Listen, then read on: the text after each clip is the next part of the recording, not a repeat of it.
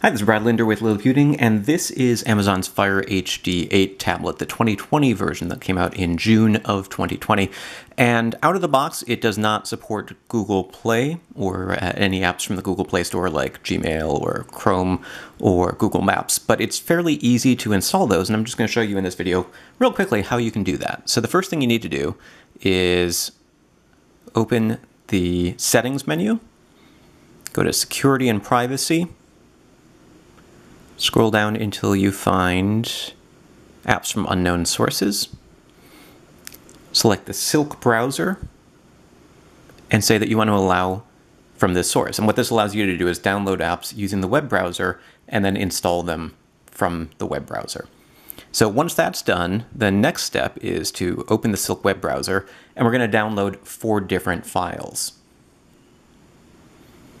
Now in this case, it already has that web page open, but I'm going to show you, if you go to liliputing.com, and the description, or the link will be in the description to this video, but if you go to liliputing.com, I've got the list of files that you need here, and the easiest way to grab them is just to go to apkmirror.com and find the latest versions that are going to be applicable.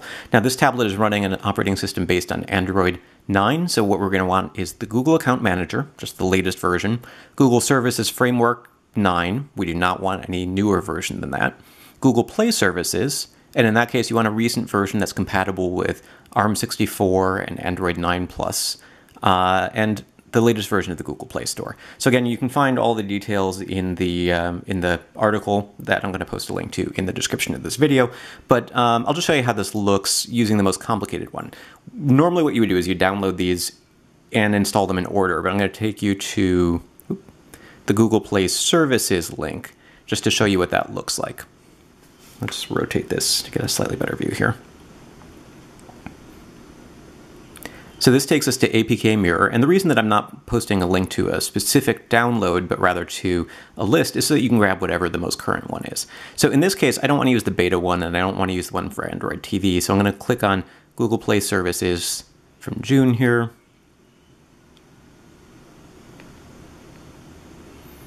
See available APKs, and then I'm going to look for one that works with Android 9 and supports ARM64, and this is the one then that I would choose to download.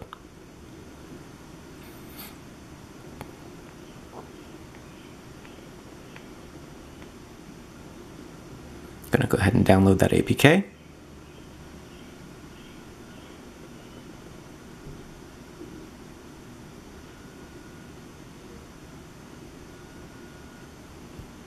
Say yes.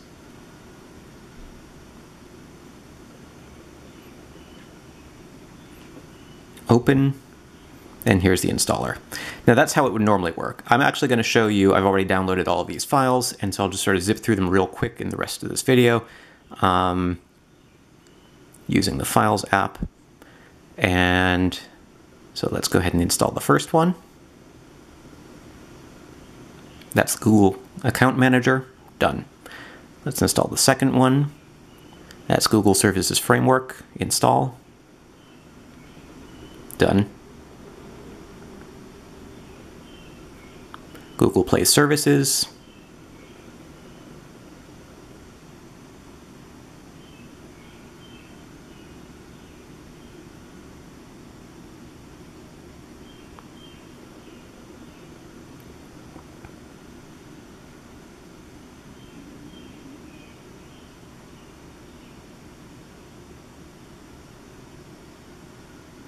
Done, and the Google Play Store.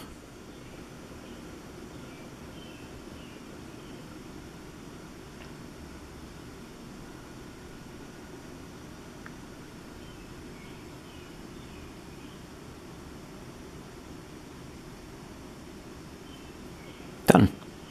Now when you go back to the home screen, you'll notice that you've got another app here, which is the Google Play Store. If you just installed the Play Store without those other apps, it wouldn't necessarily work properly. But now, when I open the Play Store, it'll ask me, it's actually asking me to sign in because I've already gone through this previously on this tablet, but if it's the first time, it'll take a little bit longer to sort of load everything into place. I also recommend probably rebooting the tablet after you've installed everything before you run it for the first time. But basically that's it. That's how you install Google Play, and then you have access to the Play Store on Amazon's latest tablet. These instructions actually work for most of Amazon's recent tablets, and it allows you to install applications that aren't necessarily available from Amazon's App Store. If you've already paid for applications or games, music, videos, other things through the Google Play Store, you can access them on Amazon's tablet, and so on. I can't promise that you won't run into problems because this tablet was not necessarily certified by Google, and it's running a custom version of Android called Fire OS. Some applications might not work, but basically it's you can see how quick and easy it is. It just takes a couple of minutes to go ahead and install the Play Store. It takes almost longer to log in and wait for Google to sync your data. So that's it. You can find more details and step-by-step instructions in the description of this video. This is Brad Linder with Liliputing.com.